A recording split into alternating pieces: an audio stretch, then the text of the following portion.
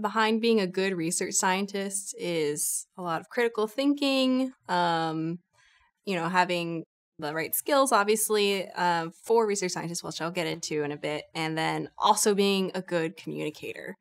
So the critical thinking is really helpful. And by that, I mean just being able to think kind of on the fly. So a problem might come at you and you're not expecting it. And, just being able to really dive in and just like try to solve this problem. Obviously, it helps to have like a background in research, go to school. I went to graduate school so I could learn how to do research, basically.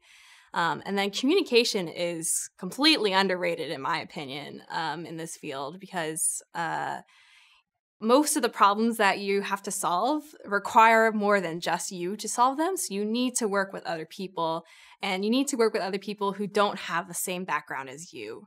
And so to solve those problems effectively, you really have to learn how to communicate with other people and take, fancy words for, maybe fancy technology that maybe is in your field, and kind of break it down to a level where somebody else can understand who might have fancy words in their fancy field.